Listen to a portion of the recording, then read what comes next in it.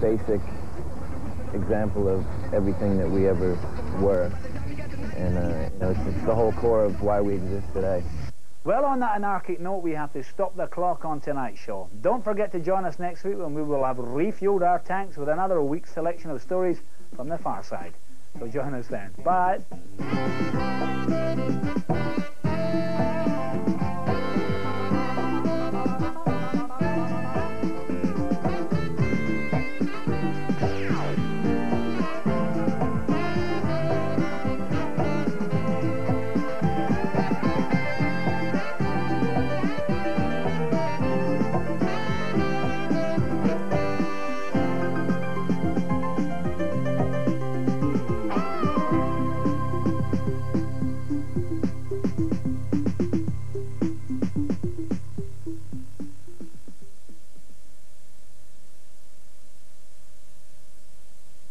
Network First, The Visit, an extraordinary account of one girl's fight for normality from the darkest depths of coma.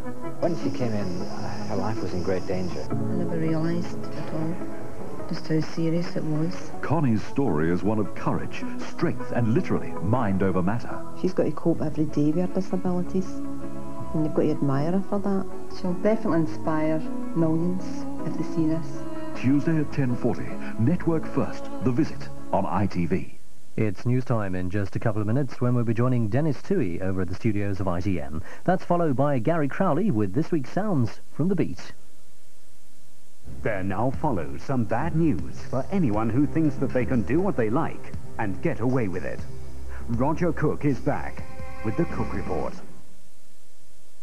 What's the verdict then? The hip's coming along nicely. I'm not sure if all that standing about in rivers is going to be such a good idea, though. You sound like my daughter. Ever thought about taking up golf? Why not? Why not?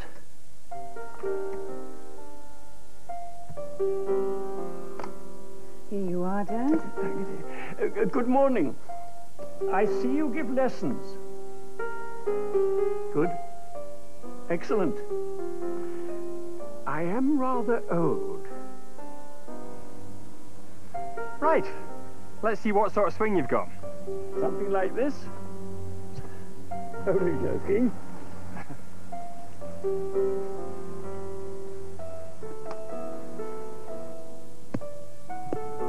I think I'm going to enjoy this.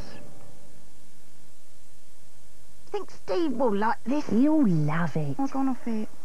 How about the black? How about the green? How about the blue? Let's decide over a nice cup of PG Tips. PG picked the youngest, freshest tips of the tea bush, which makes PG Tips the tea you can really taste. Where are you meeting them anyway? In the swimming pool. Oh.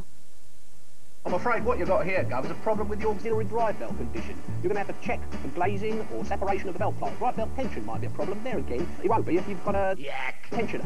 You're going to need a second Taking the party in the first part under section 2.4, subsection 3 under paragraph 6. The first party shall, upon fulfilment of the aforementioned conditions, be entitled to exclusive enjoyment. Its privilege is thereto attached, hitherto enjoyed by the... I'm so sorry to have to tell you this, but because of the dilation of the cranial vortex and the acute hyperemic congestion of superficial vasculature, which has caused an edematous reaction... At Nationwide, we like to keep money matters simple.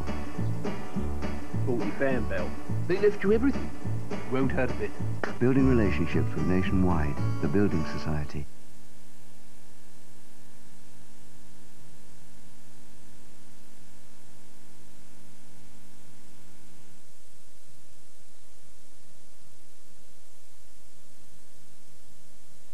You're watching Nighttime. In just a few moments, it's over to ITN for the news headlines, and then we'll be joining Gary Crowley for music from the Reading Festival. That's in the Beat.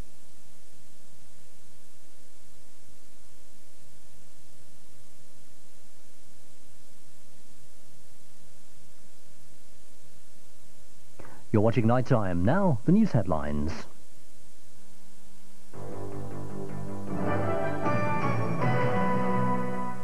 Two men from South Armagh are due to appear in court today, charged with the murder of post office worker Frank Kerr. Mr. Kerr was shot during an armed robbery last Thursday at the post office in Newry, County Down. He died later in hospital. The Irish coalition, led by Prime Minister Albert Reynolds, will almost certainly fall today. Yesterday, Mr. Reynolds did his best to avoid the inevitable. He apologised to Parliament over the recent controversial legal appointment and pleaded with fellow MPs, saying that the collapse of his government would be disastrous. But his deputy and coalition partner, Dick Spring, is unlikely to change the view he expressed in Parliament. I believe it will be obvious to the House that neither I nor any of my colleagues can vote confidence in the government at the conclusion of this debate. The Prime Minister has told his backbenchers that they must either back him or sack him over Europe.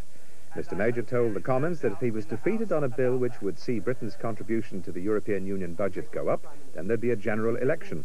Passage of the bill was inescapably a matter of confidence.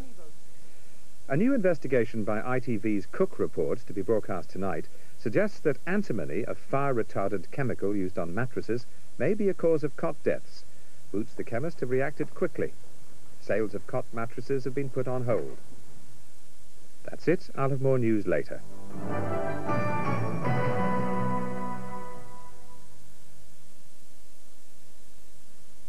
There's a musical flavour to this nighttime. Tina Turner, Mariah Carey and Sting appear in the album show coming up at 3. But first, with more performances from this year's Reading Festival, we join Mr. Gary Crowley. This is an egg. Stronger. He's a rammer, he's an temperance. Hot diggity.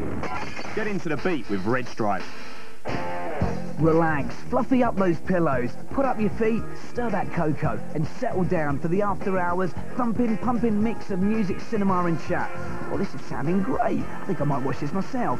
It's the late-night meet that seems to attract popsters by the score, that I put down to my aftershave, and I suggest tonight you have those pens and bits of paper to hand for some rather spiffing beat competitions. Here's how tonight's looking. Primal Scream provide a rhapsody of rock.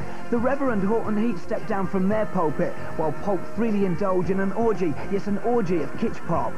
Now tonight on The Beat we unveil the debut video from Electrofiction. We go backstage at the Forum with Jay, the Cat in the Hat from Jamiroquai, while our films under the spotlight tonight include Airheads and The Shadow with Alec Baldwin. Welcome to the After Hours New Frontier of Rock. Now we're going climbing tonight. In fact, we've got mountains upon mountains of music to scale. In fact, I've never heard the hills so alive with the sound of music.